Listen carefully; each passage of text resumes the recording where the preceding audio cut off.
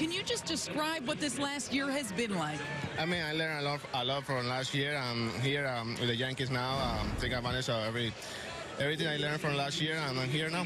What did you learn? What did you take away from the experience? I mean, the confidence that I had this year is way different that I had last year, and that's what I'm doing right now. What do you think led to that, and how have you been able to remain so consistent in that batter's box? I mean, working every day, be consistent. Consistency, that's the idea. I mean, trying to make the adjustment every at bat, every pitch, that's what I'm doing. This team has now won 9 in a row. What is it like to show up at the ballpark every day knowing the way you guys have been cruising? I mean, trying to win that game. Doesn't matter how we're trying to win that game. Go out there, every player here is trying to help the team to win that game. Gio, thanks for the time. Thank you.